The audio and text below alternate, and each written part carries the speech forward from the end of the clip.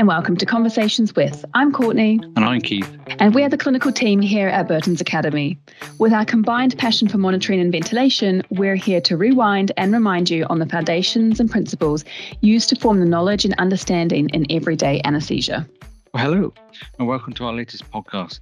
This is a Conversations with Courtney, where myself, Keith Simpson, is talking to Courtney Scales about the subject of hypothermia.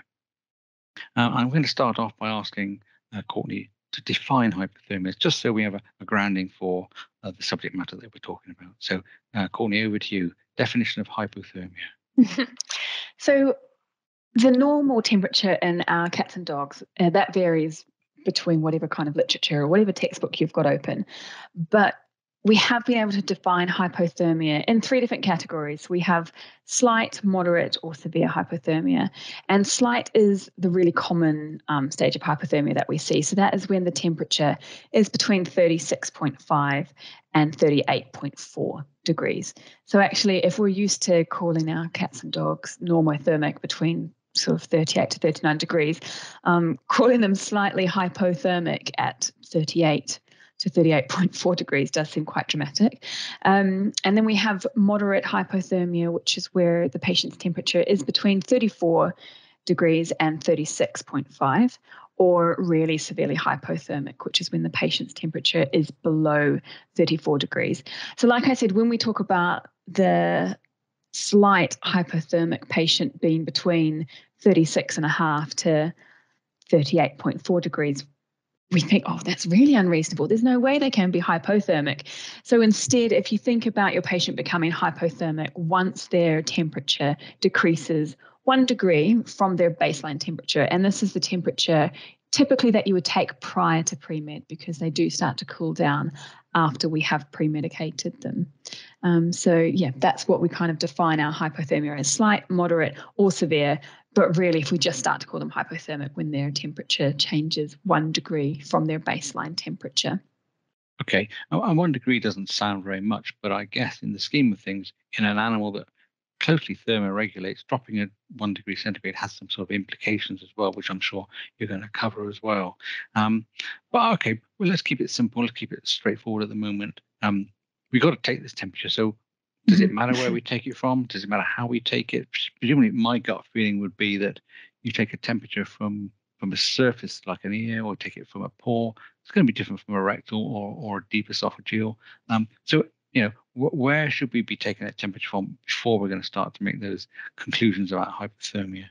That's a really good question, because the temperature in our body, in our patient's body, in our cats and dogs, it's not the same. Their toe temperature isn't the same as their core temperature. So what we typically take in practice, because it is the easiest to obtain, whether they're conscious or anaesthetized, is their rectal temperature. And the reported rectal temperatures, these vary by authors by sort of like 0.1 to 0.5 of a degree. They're up or down, so they vary. But we typically take a rectal temperature, and then often throughout anesthesia, we continue to take the rectal or the esophageal temperature. But it does matter where we take them, because the core temperature is really, when we're talking about hypothermia being slight, moderate, or severe, that is our core temperature, which is about 0.4 to 0.5 of a degree higher than the rectal temperature in dogs. And that core temperature, that might actually also be about 4 degrees different to anything that's in the periphery. So in terms of taking it from their ear, unless you're going deep enough in their ear, if you have one of those thermometers that the infrared, I think they are, and you put it into your patient's ear and you take a temperature, sure, that's going to give you some kind of indication on what their body heat is like. But unless you can get really far down and look right down at the eardrum, you're unlikely to get a core temperature. We often think core being the body, but actually the head where the brain is as well, that's going to be a nice warm core temperature. So we're typically taking the rectal temperatures because it's the easiest to obtain. Once they're anaesthetized, we do esophageal or we do rectal again, and we're just watching those trends. But actually, when we do talk about core temperatures, it is higher than the rectal temperature, but it can be as different as 4 degrees once you start measuring the periphery, sort of like between we're not really often taking temperatures between the toes, but if you have one of those surface thermometers, then perhaps you are going to get quite a lower reading when you're out in the periphery. And that's for a reason. We're trying to, ourselves, our patients, we're trying to keep all of the good bits nice and warm and working normally. So that's our core. And we use our periphery to vasodilate and vasoconstrict in order to dissipate. If we're too hot, then we're going to vasodilate and get rid of heat. And we do that out of our periphery. So that's why the temperature is so different when you're not recording the core temperature, because we're using that periphery as a way to control our temperature. So we're going to vasoconstrict, and we're not going to lose any heat out of our pores or our limbs. And we're going to vasodilate if our patient, or if we're starting to feel quite hot, then we're going to vasodilate so that we can use that as a way to dissipate heat, because heat travels really well in the blood, and we can lose it just by vasodilating. Which brings us into why pre-meds and everything and anesthesia drops the temperature. But there is a difference in where we take our temperatures. Yeah, so I think from what you're saying, and there's a really valid point, I think, is you've got to have some sort of baseline sort of levels before you start making judgments. I mean, we all know that a cat during anesthesia will feel its pores. Some feel warm, some feel cold, but that's not going to be a basis for making a decision. We really should be looking at either a deep rectal or an esophageal measurement. Mm-hmm.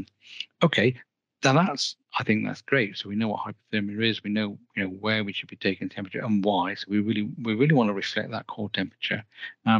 How are we going to do that? I mean, all sorts of things nowadays. So when I qualified, there was a glass thermometer. That was it. Now we're talking about all sorts of electronic methods. You've got infrared sort of measurement techniques. Where, are they any better? Is that better than just the old glass thermometer? How can we monitor? Can you still get glass thermometers, or have they been ruled out because of health and safety? Yeah, I still got one in my sort of Do you? case. Yeah, it's probably outlawed, but yes, I mean, I don't think you can probably buy them. No, you probably can't. No. So things have certainly moved on. Well, we do have, we've got nice electronic stuff now, so that's quite good. It's quite safe. Yes. So, in terms of, what we can monitor, how are we going to monitor? What are the different methods that we can use to actually monitor this temperature? It's a great question, because regardless of if you have all of the bells and whistles and you've got a multi-parameter, or you just have your handheld thermometer, that's probably likely to be digital now. If you have a multi-parameter, then actually you can get a continuous display of your patient's temperature and literally watch by each decimal place of it getting warmer or cooler. So if you have a multi-parameter, you often will get these esophageal or rectal probes that you can use. So if you are fortunate enough to have a machine where you can plug in two different temperature lines, you can put one down the esophagus and then you can put one up the rectum as well. Just make sure that they're color-coded, or you've got those thermometer slips over the end if you are going to place it rectally. So you absolutely can place it esophageal. That's fine. When you open up the patient's mouth, I tend to I take comfort in knowing that there's only two places it can go, and one of the places has an ET tube in it. So you just want to keep feeding your esophageal temperature probe in, and you won't feel any resistance. In terms of where you want to measure, if you go too far into your patient, you'll go into the stomach and then you will get a lower reading. And because you've kind of tickled that cardiac sphincter, they might be more inclined to reflux or regurg under anesthesia. So I typically, when the patient was anaesthetized, I would just bend the elbow to 90 degrees, and I would measure on the outside of the patient the length of the esophageal temperature probe from the point of the shoulder or the point of the elbow. That's when it's bent. And then I would feed it in only to that point, hoping that I was going to be nice and into the core and not actually so far that I was into the stomach. So if you do have a multi-parameter, a lot of them will have functionalities where you can get a continuous temperature reading. If you don't have that, then you just have a little handheld digital thermometer. Then you can place that rectally, which is very common. We do that in almost all of our patients. And if you have a patient that's big enough. So I typically think of a patient that's over about 10 kilograms, sorry. And if I have a flexible thermometer as well, then actually you can insert that into the nose. And it should go in nice, and there should be no resistance, and it should just go right in. And you can just click that on, and you can take a reading every 5 minutes, but ideally don't let that lapse past 15 minutes, because you do want to be acting on trends. So if the temperature is trending up, perhaps you need to turn off some warming equipment. If it's trending down, perhaps you need to add more warming equipment, or perhaps change the temperature of the room. Like I said before, there are those thermometers that you can do, infrared thermometers in the airs, around the ear jump, but there is really mixed evidence on how reliable that is. But they may lag behind the true core body temperature unless you're placing it deep enough in.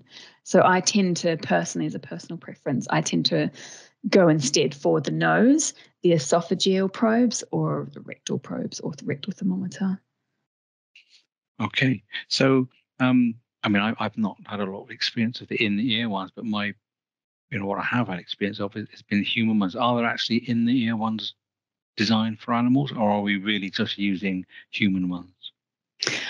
I believe I've used a product before that was veterinary design. So it did have a bit of a curve to it. So it allowed us to go around the different canals of the ear. But still, I couldn't find convincing enough evidence for me to want to go out and replace all of my temperature monitoring probes with that one. But you know what? If you don't have anything, I think the important thing when you're monitoring patients' temperature is it is trend-based. So even if you just had that and you were able to, hopefully everyone's got a rectal thermometer somewhere, but it is trends-based. Yes. But I don't think you could be so bold as to say it is definitely as close to the rectal temperature or as close to the core temperature. I wouldn't be so bold to assume that. No, I would agree with you there. So one of the things that, I talk about things like capnography or whatever, and obviously we look at what happens when, end-tidal or CO2 levels wander off. We get very excited about how we're going to deal with them. So why are we going to get worried? What about, so temperature, is it a big deal? Do we need to worry about it? Why do we get hypothermia? So what, in a sort of overall view of hypothermia, that sort of blunt question, why should we bother? Why should we think about hypothermia? What are the consequences of progressive hypothermia? What's it going to do to our patient? Mm-hmm. I think I enjoy monitoring my patient's temperature and acting on hypothermia because as a vet nurse who's doing a lot of anesthesia, I find it is something I really can control and really help my patient with. And I think sometimes people are a bit blasé about it because our patients wake up and they usually walk out the door at the end of this. If you don't treat your patient's bleeding, for example, or hypotension, and there's blood all over the floor, they might not wake up and walk out the door. So I think we tend to just put hypothermia off to the side and we think, it doesn't really matter. They'll wake up, they'll eventually warm up, and then they'll go home. But actually, it could prolong their recovery, and it has a number of negative impacts, negative effects on the body, some of which are quite small, and then some of them can absolutely become life-threatening. So hypothermia in itself can be an anesthetic. So it really does depress that central nervous system. And by doing that, it also, not only could you make it perhaps a subjective overdose for your patient's anesthetic, because every degree change of your patient, that MAC changes with it. Our minimum alveoli concentration changes with it. So you could actually, we've already got hypothermia causing kind of CNS depression. And then what you're doing is then you're making our volatile agent or your isoflurane, our sevoflurane, you've changed the MAC of that. But if you just leave your vaporizer at your normal, 1.3, 1.4, actually for a patient that already has CNS depression, that's even more of an overdose to them. So you're going to start getting those dose-dependent side effects. Maybe they'll become a bit hypotensive. Maybe they'll become a bit bradycardic.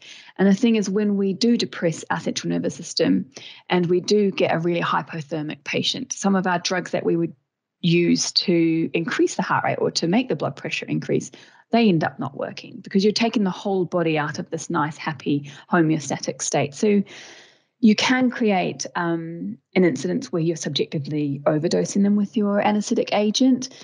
They can become bradycardic. They can become hypotensive. So the vascular tone changes with hypothermia. The cardiac output obviously decreases, so we get lower blood pressure.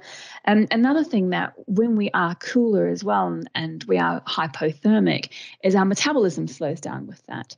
And we need our metabolism working really, really well when we're under anesthesia so that it can metabolize those drugs and get them out of the body so that we can wake up. We don't have this prolonged action of these drugs. So we think about hypothermia just in the anesthetic phase, going, oh yeah, keep them nice and warm, let them metabolize their drugs. But like, let's switch and think of the other side when we've got a really cold patient that's trying to recover. They have this huge prolonged recovery period where they're laying there and potentially maybe they're getting colder, or maybe they're laying there past their dinner time and they're becoming hypoglycemic. So there actually is a study and proof to say that our really cold patients, they take longer to extubate. A patient that's taking longer to extubate is a patient that's not going to get out the door as quick. They're getting colder. Like I said, perhaps they've started to shiver. They're using more oxygen when you shiver. And also it's holding us up as anaesthetists, and in a busy clinic, we've got these cold patients that we're not actually able to extubate and move on with. So it does slow down that patient's metabolism. Okay. Also, some of this... Oh, yes. Sorry, I was going to say that's really interesting. I mean, the effect on the MAC, because what you're basically saying is that as your patient is getting colder on the table and starting to lose body heat, the effect of the anesthetic you're applying is going to become more and more profound. So depth of anesthesia is almost going to be self-perpetuating. They're going to get colder, they're going to get deeper, they're going to get colder. It's going to be almost like, as I say, self-perpetuating. So that's significant, and also the effect on the MAC. I just like to clarify, we're talking about, I think you said minimum alveolar concentrations. That's quite significant, isn't it? And I think these things are lost when we think, well, poor animal's getting cold, it's going to be shivering and it's going to have a prolonged recovery. But understandably, from what you're saying, if you're affecting things like the way an anesthetic has an effect on a patient just through hypothermia, that's quite profound. Sorry, I interrupted you. No, it is though. And we think, oh, they're cold, they'll wake up. But even just thinking back to our minimum alveolar concentration, it's every single degree that patient's temperature goes down, the MAC decreases by 5%. So, for example, if we have a Jack Russell Terrier that's been anesthetized with isoflurane and oxygen, isoflurane has a MAC in dogs of 1.3. So this is typically what is in the alveoli at the end of the breath. And we liken that to being, if that's what's in the alveoli at the end of the breath, that must be what's in the blood, therefore that must be what's in the brain to keep them anesthetized. So if we take our Jack Russell, his temperature was 38.2 degrees at the beginning of anesthesia. We think, oh, lovely, he's toasty. Our MAC will be 1.3. That's great. But within 30 minutes, suddenly his temperature's dropped from 38.2 down to 37.2. So we've got a 1 degree temperature drop. Therefore, our MAC has changed from 1.3 down to 1.23. So you can see how literally by leaving our vaporizer as is, he's going to become a bit deeper. We might as well have kept him normothermic and then turn the vaporizer out. And then that's our first 30 minutes. And we think, oh, fine, whatever. It's just 1 degree. But now he's eaten a tennis ball. They always eat tennis balls. So he's having an X-lap. Things get a bit messy. There's a bit of abdominal lavage, and we've used some cold saline. So now his temperature's even lower. It's down to 35.2 degrees. So actually, when we keep taking that 5% off, 5% off, 5%, now we've got a MAC that's 1.1%. And if we've just been really busy running around, not monitoring temperatures or actioning that temperature change, we've gone from a MAC of 1.3 down to a cold dog that's got a MAC of 1.1. So that's when you start to say, oh, the MAC only changes by 5%, and you think the MAC is such a small number, it really does accumulate. So now we've got a dog that only got a MAC of 1.1. So they do get that overdose.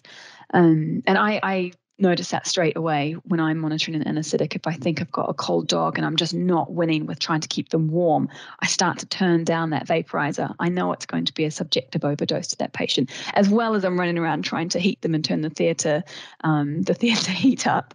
But it definitely does have quite a profound effect on their anaesthetic depth, as well as if it gets more and more severe, it actually does cause clotting problems in our patients. So they're under anaesthesia, they're having these big procedures done, and now they're not able to clot so well. So now they're bleeding more.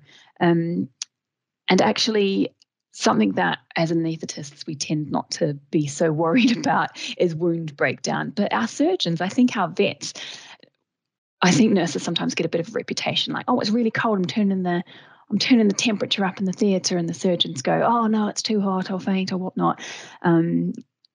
Actually, it could affect the patient's wound healing, and I bet they don't want that on their plate as wound breakdown. Yeah. But it does. It does. And very, very severe cases, when you have a patient's temperature that is less than 30 degrees, you will start to get cardiac arrhythmias.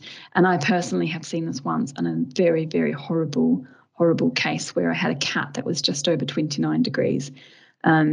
And I think I left the theatre crying because I didn't know what more to do.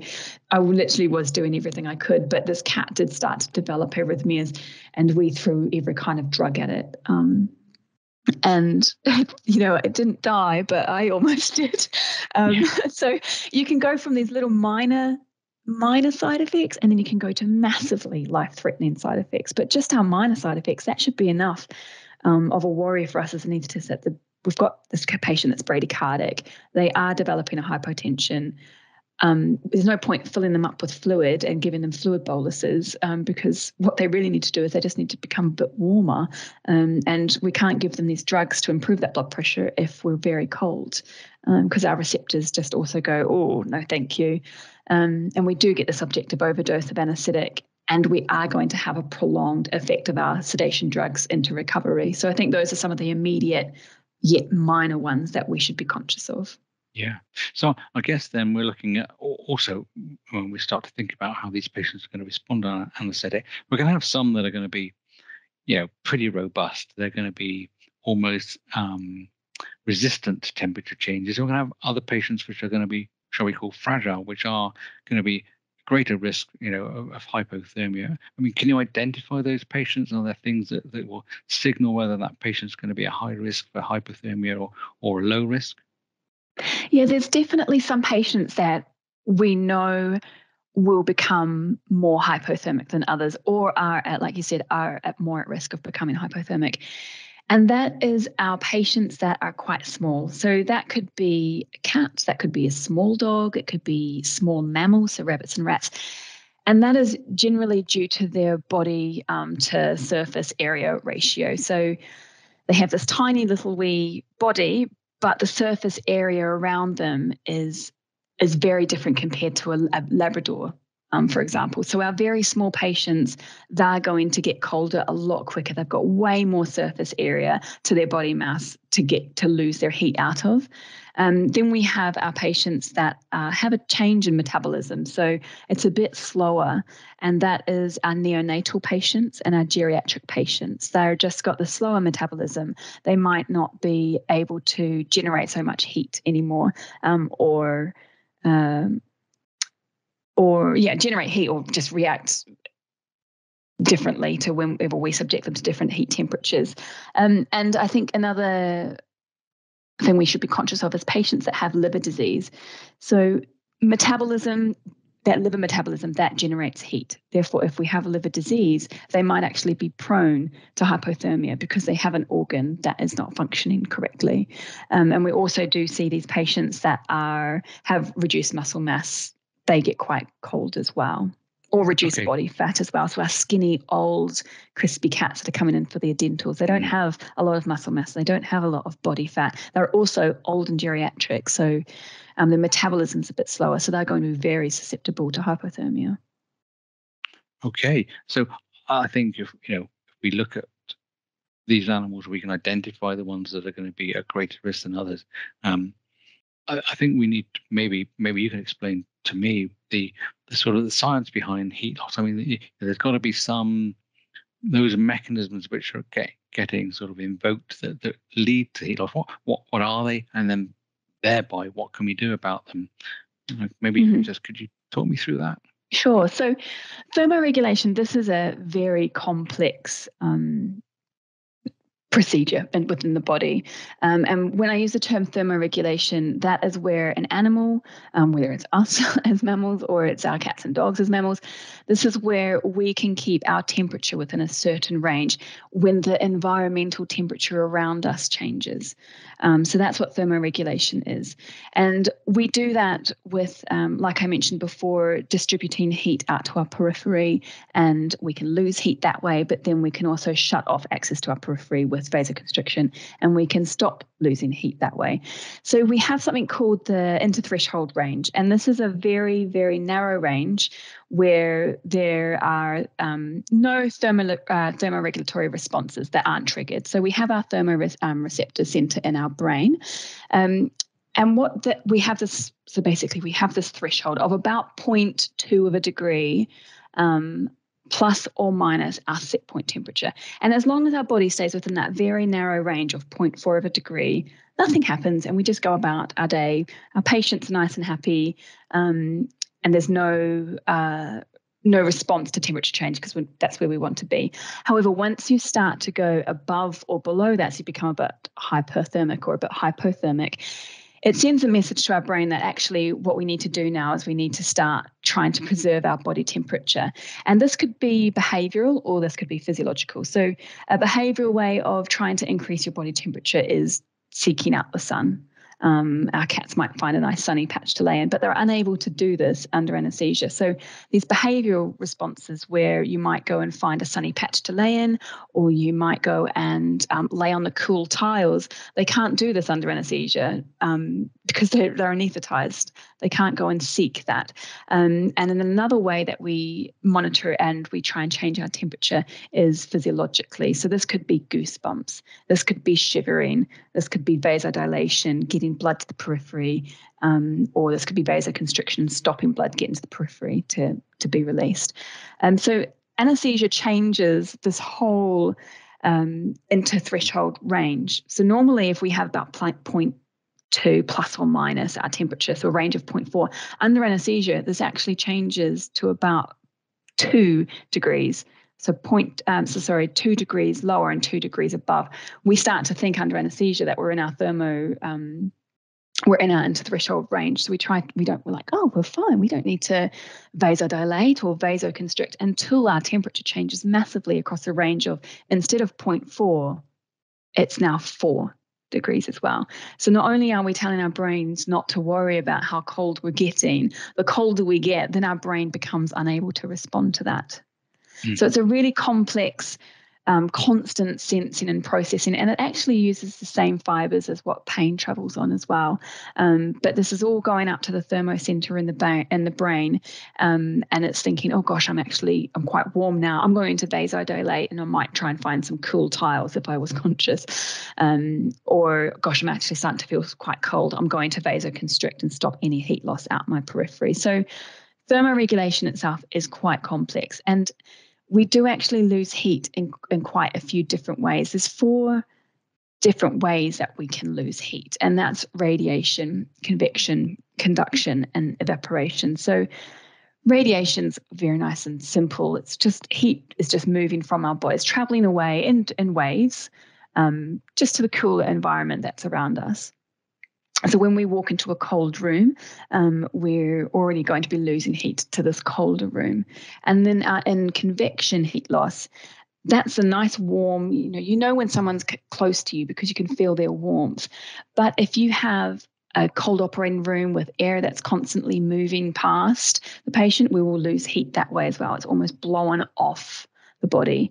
And conduction heat loss, that is where our patients could very much be laying on a cool table, an operating table, or a cool kennel floor, and they're actually losing their body heat to that object.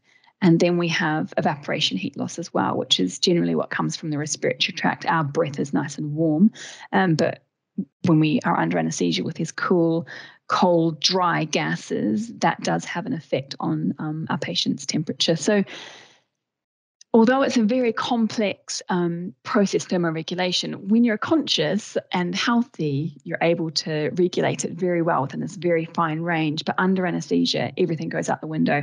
And then we put them in these really cold environments with really cold operating theatres, cold tables, and cold surgical prep solution, for example. Yeah. So I guess evaporative loss, again, will also occur when you just shave that abdomen for the bitch spay and you're whacking a load of, povidone iodine and then spirit over it. That's going to massively contribute to evaporative heat loss, isn't it? Yes, yeah. And even once we've started surgery and we've got that body cavity open, we're getting the nice warm moisture as well evaporating out of our patients. Mm. But the biggest concern for us is the radiation and convection heat loss. So losing it to the surroundings, our patient's surroundings. And that actually is huge. It contributes to 80% of the patient's heat loss. So of the 4 types of heat loss, the radiation, convection, conduction, evaporation, it's radiation and convection. So the environment around our patient, that's where we lose a lot of the heat. So fur, it's a natural insulator. We talk a lot about fur and insulation when we talk about ECGs. That stops us getting our nice signal and interference. But actually, it also plays a role in keeping that patient warm. So it's an insulator. And then we go and clip them and we remove it. And then we go at insult to injuries and we cover them in this fluid. And especially with alcohol as well as a final prep, that does evaporate. That pulls fluid off, that pulls heat off with them, sorry. Right. So there's obviously, so I'm pleased to hear what you say that 80% there is convection and radiation. I think what you said, is that correct? Yes, radiation convection is 80% of our loss. Two main ones. That's a phenomenal amount, isn't it? And that's a big contribution. So that begs the question for me then is all right. So we understand they're going to lose this heat loss. 2 questions spring to mind. One is, how are we going to offset that? My gut feeling, you're going to say we're going to warm them somehow. My second question is going to be, do we warm them before they get cold, or are we going to be reactive and warm them as they're getting cold or once they get cold? I mean, how should we approach this? Maybe you could just expand on those a couple of bit. Sure. So I think before we start to discuss how we should keep them warm and when we should start warming them, I think it's really important that we understand the way in which heat is lost, because I've been talking a lot about vasoconstriction, vasodilation, evaporation, radiation, all of those things. But there's actually 3 phases to heat loss. And in phase 1, so I think in order to appreciate how we should warm our patients, we should understand especially phase 1. So phase 1 is where within the first 30 minutes and the first 30 to 60 minutes of anesthesia, if we have a line graph, it plummets. It just is like cliff edge plummets. In phase 1, within the first 30 to 60 minutes of anesthesia, the body heat that was really nice in that core and being protected by our conscious brain, controlling vasoconstriction, vasodilation, that's gone. We lose that ability to vasoconstrict, vasodilate. So what happens is that all of that really nice warm body heat from the core, it just distributes straight to the periphery. And we end up with this ginormous large drop in patient temperature. And I'm talking, it can drop by 1 to 2 degrees within the first 30 to 60 minutes. So this is a really, really critical period to provide patient warming, which I'll explain in just a second. And then in our second phase, this is where that linear drop, it slows down a little bit, and that is because the core temperature is almost matching the peripheral temperature, and we have an instance where the heat loss at the heat that the body's generating is equal to the heat loss, for example, and then we get right down into a thermal plateau where our patients generally, we all know what it's like. We can watch the patient's temperature drop. It can go 38, 37, 36, gets to 35. And then we think, it just seems to be staying at 35, unless we massively insult them with cold flush or something like that. So in our 3 phases, our phase 1, that happens within 30 to 60 minutes. And that is usually due to redistribution of heat from the body's core right out to the periphery. And it's this huge drop. In our second phase, this is just where we get that really slow linear drop in core temperature. And then we have our thermal, what we call our thermal plateau, which is our phase 3, where the heat that the body is generating is actually the same as what the heat that they're losing is. So kind of equals production. So that brings us around to when should we actually be warming our patients? And you're right, from the start, the moment we touch our patients with any kind of anesthetic drug like acepromazine, that's going to vasodilate, that's going to make them go from this happy, bouncy dog to this, pile of fluff on the floor. After we start pre-medicating and slowing down the brain's way of reacting to temperature change, that's when we really should be starting to heat them. So as soon as we pre-medicate our patients, pop a heat blanket in them, a heat pad, like a hot dog, and then throw a blanket over the top of them as well. Because if we think back to our heat losses, they can lose heat through the floor via conduction. So that's where our nice heat pad's going to help. And then that heat pad is also going to help bounce heat back up into them. And then we've created this big hot dome by throwing a blanket over the top of them. So from the moment they're pre-medicated, I would be warming our patient.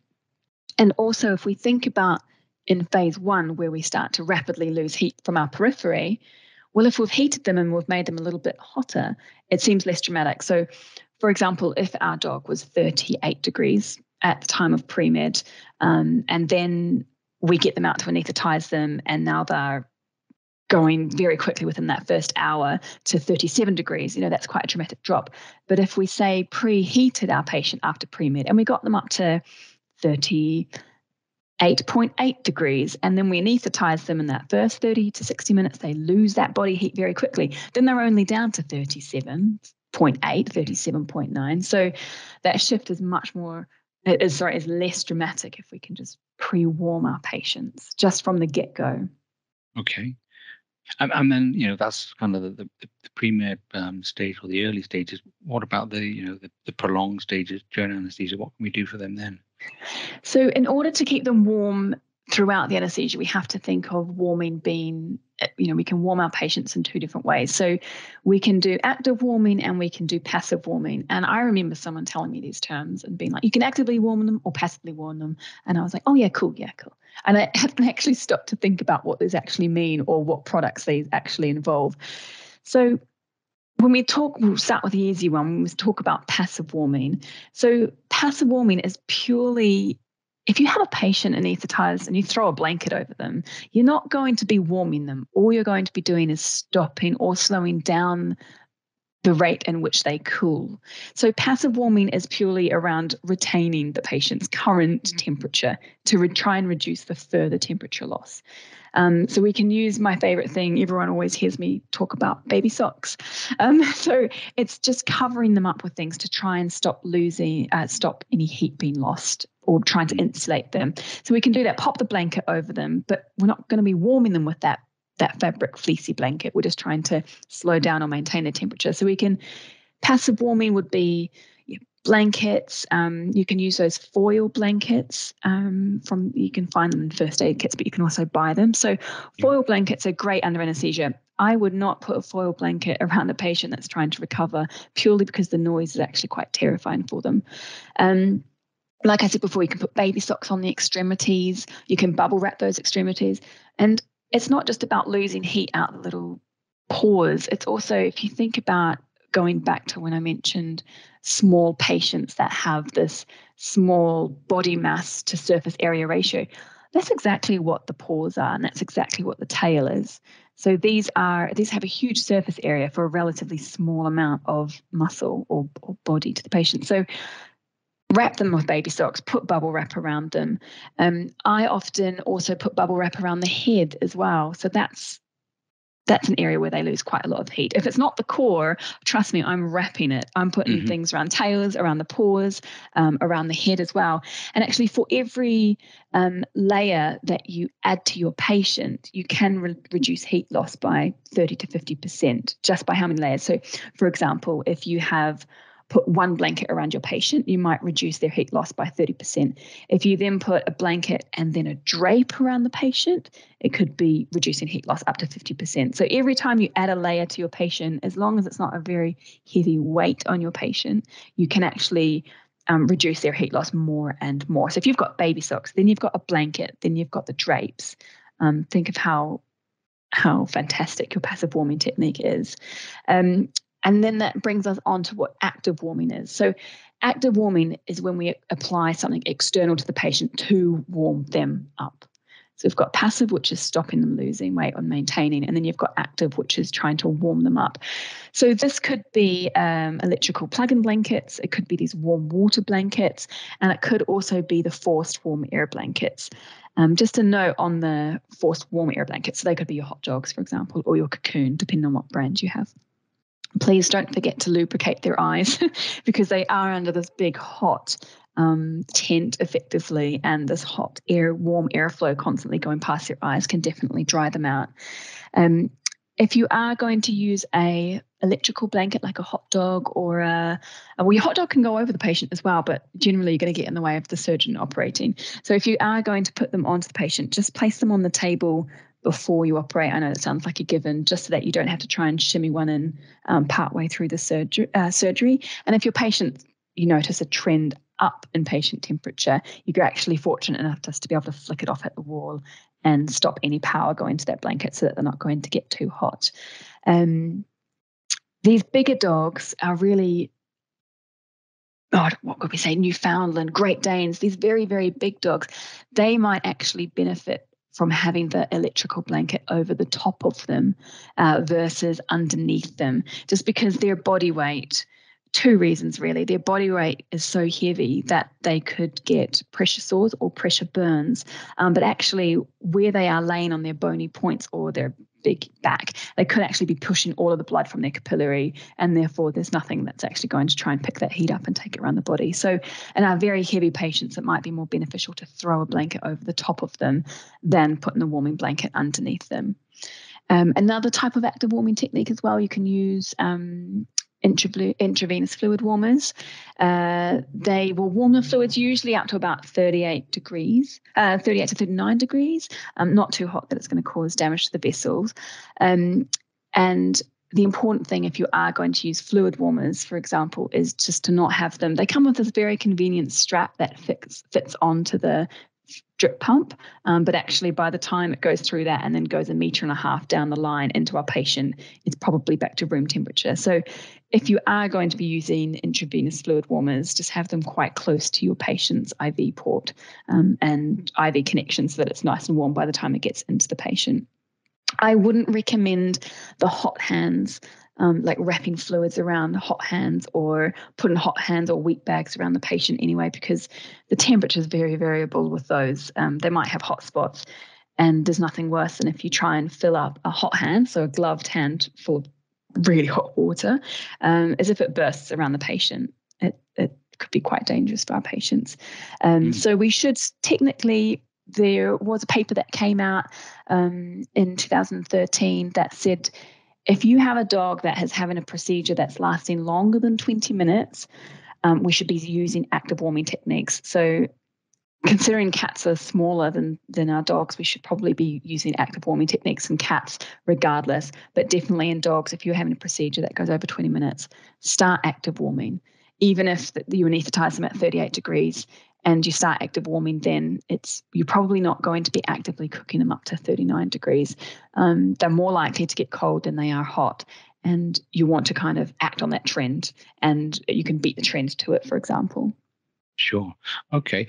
So that's really interesting. There's a lot of things that we can be doing. I want to just go back to one of the things you said. I think you said, I asked before about this 80% losses through the radiation and convection. So one of the things that we're taught or we're led to believe is that there's a lot of heat loss through the respiratory tract. So there seems to be a call for HMEs. Have you gotten any thoughts on the effect of HMEs? I'm guessing really that if 80% of it is not related to that type of evaporative loss, then moderation or control of that is going to have less of an effect. But I think a lot of people use HMEs, and maybe worth commenting on the efficacy of HMEs and how they might work. Have any thoughts on that? I find HMEs very interesting, and I think they do make a difference to our patient, but is it in their respiratory loss? Obviously, we put our patients onto circle breathing systems as well, with the hope that the heat and moisture will be able to be retained from their breath. So that's kind of the same thing that we're hoping to achieve when we use these heat and moisture exchange devices. So they just fit on the end of the ET tube between the patient and the breathing system. And the idea is that it traps in heat and moisture. But if we only have respiratory tract heat losses, kind of like less than 10%, are we actually able to keep our patients warmer with these? It might not be as good as trying to wrap them up with blankets. And potentially there is an argument that, yeah, of course, they do provide a bit of warmth to the patient, but I don't think it's enough to warrant a dog laying on an operating table with just an HME, for example.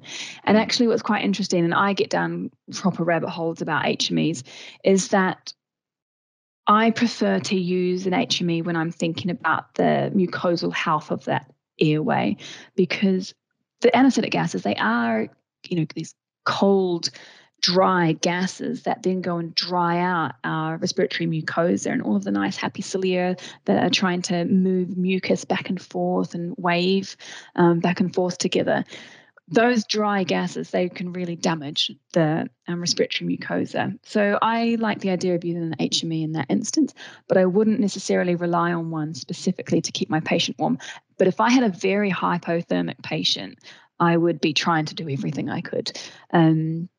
But I wouldn't use it as a sole way of keeping my patient warm. And they did actually look into, there is one study where they looked into, they had some dogs that they were anesthetizing for an MRI, and they looked at using an HME or a pre-medication that causes vasoconstriction, so reducing heat loss out the periphery. And that particular drug was medetomidine or dexmedetomidine, but same. So we had these patients anesthetized. Some of them had an HME and some of them had pre-medication with medetomidine. And actually it was the patients that had this pre-medication with medetomidine that kept the blood flow in the core versus out in the periphery with vasoconstriction. They actually were warmer than the patients that had an HME. So I think there is somewhere that, of course, there will be heat and moisture retained, but I like to use them more in the instance of looking after the mucosal health. And you can definitely argue that, well, we have our circle system that's trying to do the exact same thing. It keeps the heat and moisture. It keeps that respiratory breath that's already nice and humidified. And then actually the reaction of the soda lime, that creates heat as well. So we're just heat. But what actually we should factor in is a lot of people aren't using low flow anesthesia. So you're just pushing that nice hot respiratory or warm respiratory breath straight out into the scavenge. And if you want to use your circle system to maintain heat and moisture, with moisture being the big thing here, is that it takes a wee while for those circle systems to get nice and warm and fully humidified with that expiratory breath. So actually by the time we've got the circle system that's able to retain respiratory moisture, it could be 1 or 2, 3 hours down the line. So we've already damaged the mucosa by then. So I would, and same also with HMEs, you can't just whack an HME on for the first 5 minutes of the procedure. And then, if you've got a really short procedure and then expect them to have stayed nice and warm or have nice, healthy, moist respiratory mucosa. These all take time to work, but it is a very small amount of loss that we lose out the respiratory tract. But like I said, if I had a patient that was cold, I'd be trying to do everything. Yeah, no, I think that's interesting. I think there's a tendency, people take the path of least resistance, and they think, oh, well, I'll put an HME on that'll take care of my, some of the heat problems or heat loss problems. But if A, it's only a small fraction, and B, it has some other effects as well, then maybe it's not the panacea that we think it is, and we really should be concentrating on these other methods of reducing heat loss or actively heating these patients. I think. This is a huge topic. We covered, most of it, or maybe half of it. There's such an impact from the effect of hypothermia to our patients that I think it's easily overlooked. But it really is very, very important. And we've gone through an awful lot of information here. Is there anything else you want to add before we just wind up this podcast? Just to keep them warm. And we understand that they're losing body heat from the moment we pre-medicate them. We know it has an impact into the recovery period. We know it's much easier to keep them warm than to try and get them warm. So just cover them with blankets and put baby booties on. And baby socks on, and just don't underestimate the effects it has on our patients. Even though they walk out that door at 6 o'clock for their discharge appointment, maybe they would have been up and about at 4:30 instead. So just because we can't see it doesn't mean that it's not having a tremendous effect on our patients' entire anaesthetic experience. Yeah, I'm absolutely convinced that it has a massive effect on things like the way they, manage to get rid of anaesthetic agents from their body, not just the gaseous ones, but the injectables, because their metabolic rate's all affected as well, isn't it? So it's not going to be a singular effect on the volatile agents. It's going to have an effect overall. Well, that's been absolutely amazing. I have to thank you so much for this session. And just to let everybody know that, we'll be back soon for another session, another topic. But for now, thank you very much, Courtney. Thank you. Okay, thanks. Bye now. Bye-bye. Thanks for listening to this week's podcast. Don't forget to follow our podcast to stay up to date with the latest episodes. And feel free to share this with your team. If you have any questions or feedback for us, or simply want to know more about what you've just heard, please feel free to send us an email at clinicalsupport@burtons.uk.com. Thanks for listening, and catch you next time.